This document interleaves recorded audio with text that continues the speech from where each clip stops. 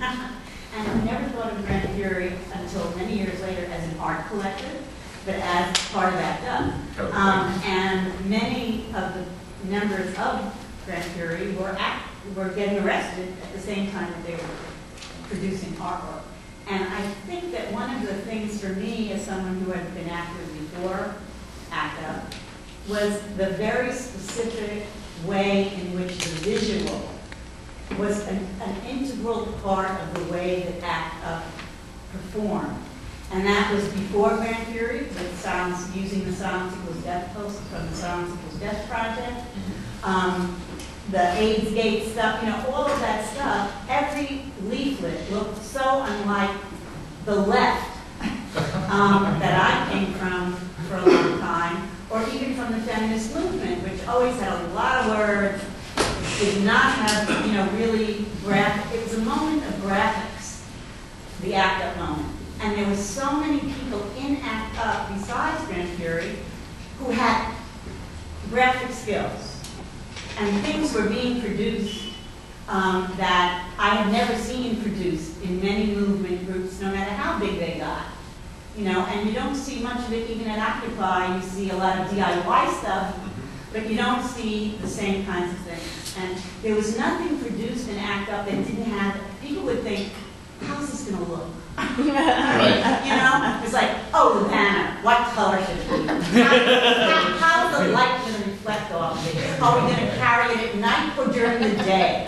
What's the background? It's everything, in addition to, like, how are we going to get in that building that we're not supposed to be in, okay? There was all that other stuff, and if you look at something like the Jim and Sarah film, you see that people, every action, people had props, and they looked good, and the whole point was to look good. So I think that was a very gay part of But Maxine, that also, it was like, we've noticed this in the workshop we've been doing. It's been really hard to make it evident that, yes, it was like, it felt like war. It was serious. It was intense. But we had a fantastic time. We had so much fun. Dressed in drag. They had to be different people and different clothing, and get into places, in ball gowns and tuxedos, and then we would not be in ball gowns. We would pretend to be Republicans. We would everything. No, it's true. It was all about visual stuff, and it was the first time I had been involved in a movement where people, video was really big. People documented everything, and I couldn't believe people were documenting everything.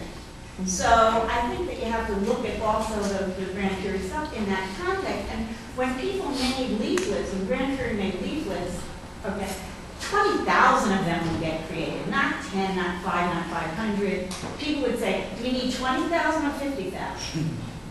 And we would give them out. So I think that was a very particular part of ACT UP, and I don't think that people think, and of Grand Fury, and I don't think that people necessarily say, well, it was the gay part of it, But I see it that way. I think that was a gay sensibility that was brought there, and a particular historic moment of media usage. There's a book called AIDS Demographic, which is written by Douglas Crimp and Adam Ralston, which shows a lot of the work that was, Grand Fury gets credited for a lot of work that we actually didn't do. I mean, two of my favorite posters that came out of ACT UP one was Know Your Scumbags, which had a picture of the New York's Cardinal Cook at the time. And another one, which was done by a friend of mine, which was like, Clean Up Your Dogma, which took the image that they use about, cleaning up after picking up after your dog, and used it for the church, And so, I mean, there was a lot where what was happening in ACT UP was there was a democracy of invention, if you will. People were creating stuff all the time. And Maxine is right. I mean, people had props and costumes and everything else, so that so it really was a very sort of rich visual history that Grand Fury was part of. Yeah, that goes back to we were just a cog in this whole Absolutely. wheel of development.